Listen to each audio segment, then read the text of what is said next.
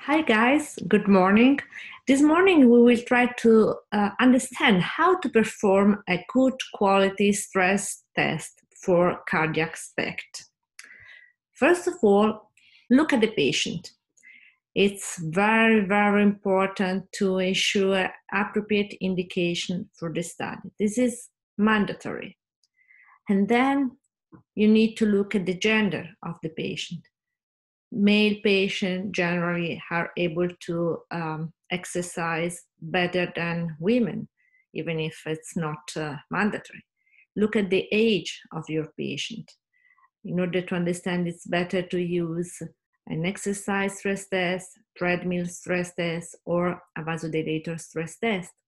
Look at the BMI. Obese patients sometimes are not able to reach a good peak of stress, and then look at the ability to exercise. But on the opposite side, you need to be sure that there is no contraindication to a vasodilator stress test, like stenosis of the carotids, like asthma. Why not? And then look at the EKG. There is a lot of literature that seems to indicate that in patients with atrial fibrillation, for example, dipyridamole or adenosine, or why not, other stress tests are better than exercise stress test or treadmill in order to reach the best ischemia evaluation.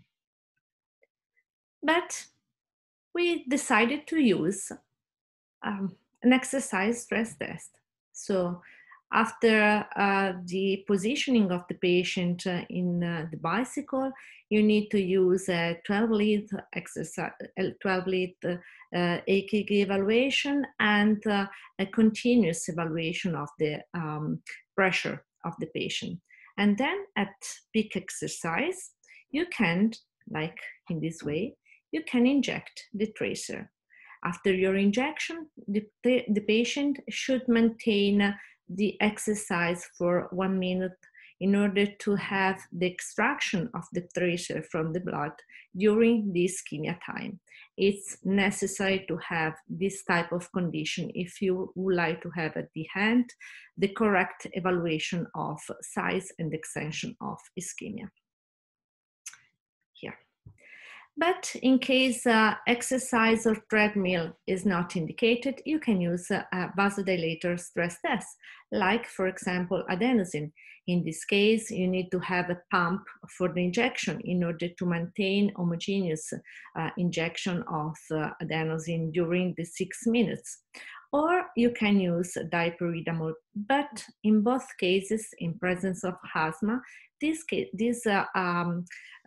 treatment are not indicated. So you need to use, for example, another stress test like regadenoson. Regadenoson is quite similar to adenosine and to dipyridamole in terms of the vasodilation that you obtain it at the end, but if you can see here, while adenosine reach 4 different kind of receptors, A2A, A2B, A1, A3, with different kind of actions. In terms of regadenoson are direct only to A2A.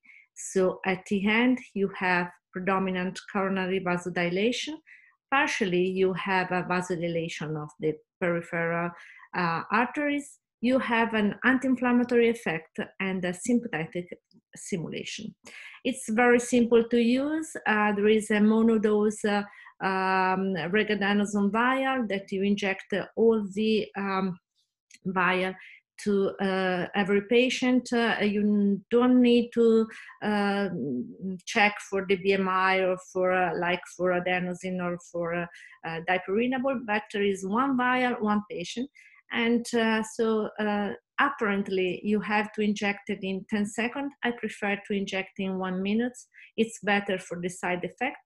And then you have to inject a flash of saline of 10 milliliters in 10 seconds. And then you need to wait from 10 to 20 seconds. And then you can inject your tracer. like in this way.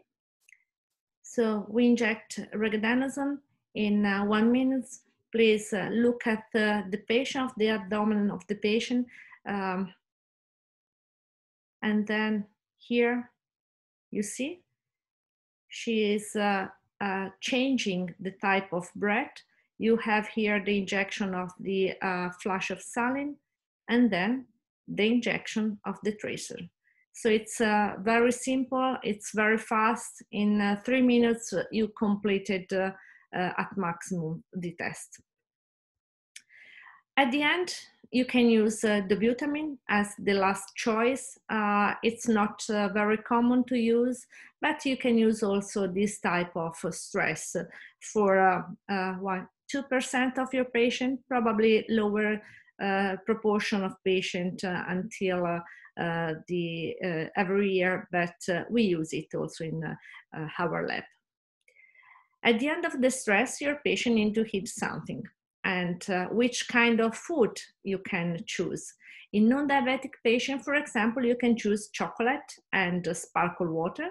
And for diabetic patient, why not cheese, crackers, and sparkle water. In this way, you can obtain the best quality of the images at the end of the stress and after the acquisition. And then you can start with your acquisition when in our lab, we choose the ultra-fast protocol. After 15 minutes from the injection, we start with the first acquisition after stress, using the statement, see more, see before, as previously published.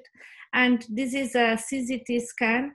We use CZT for our purpose, 7 minutes with a very low dose of injected tracers with a very good quality of scan. But we can see the quality of scan in the next video. Thank you for your attention and goodbye.